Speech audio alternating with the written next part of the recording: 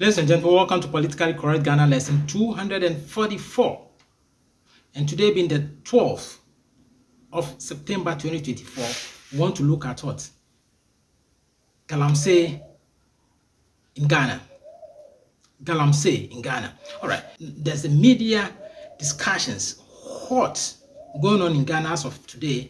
In the past 2 weeks, it's been going on, and this attempt at fighting illegal mining has failed twice under the previous government of the National Democratic Congress and now under the New Patriotic Party government. So it means that we have to sit back and think through carefully.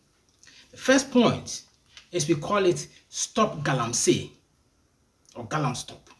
And I'm like, no, that is a nomenclature glitch. That is a taxonomy glitch or taxonomy misnomer.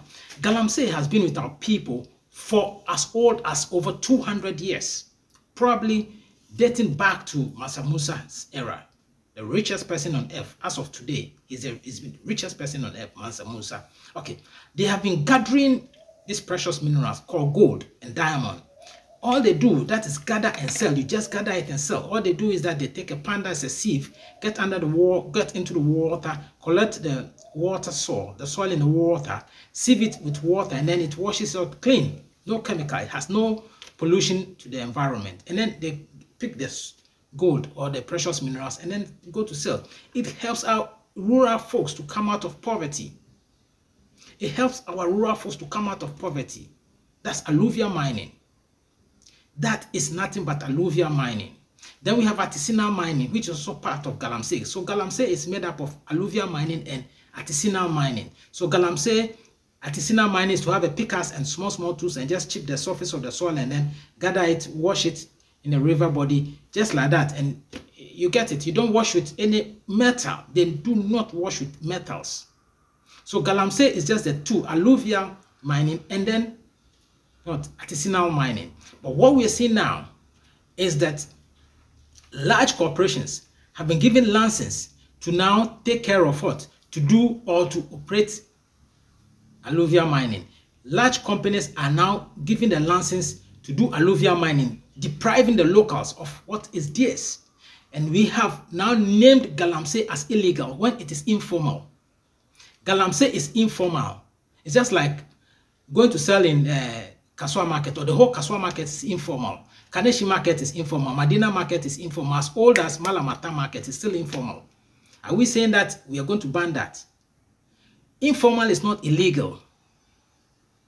You cannot ban something that's informal, which is traditional. It's a traditional practice, but our people have used the law to twist everything. The law has been twisted such that they've given alluvial mining licenses to some firms. I'm just going to mention them, and you go online and you check. We have Kibi Gold Fields.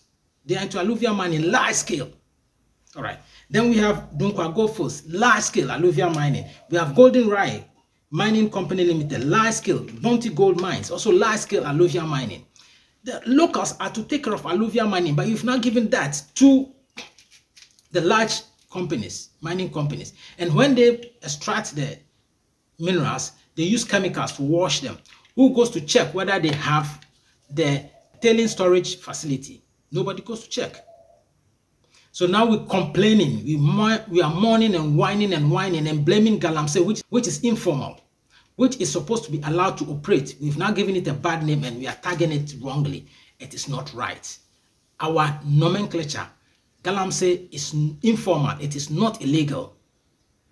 Galamsey is informal and it's not illegal and should not be banned. So those who are calling for ban on Galamsey, please take note. You are destroying your own livelihood. Australia, it's happening. Galamsey, they also have a name for it, but it's just the same as gather and sell. Galamsey is not wrong. There's nothing illegal about Galamsey. It's just informal. You cannot ban the Carnation market because it's informal. All right. That notwithstanding, what about these large-scale companies that you've given them licenses to do alluvial mining? You have to shut those ones down because they are the ones that are causing the problems. They get onto the river body. The law does not distinguish between mining precious minerals on land or offshore or onshore.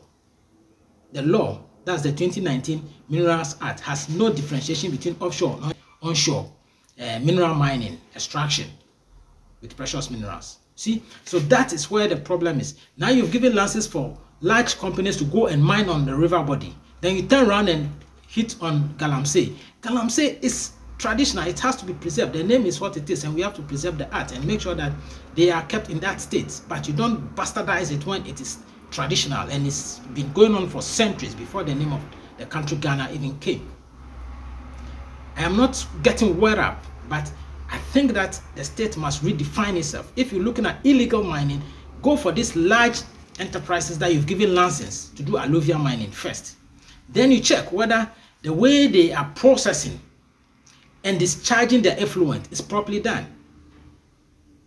If it's not properly done, you check them. Those who are mining on water bodies, those who are mining the forest reserve. Forest reserves are forest reserves. That's the name, it's forest reserve.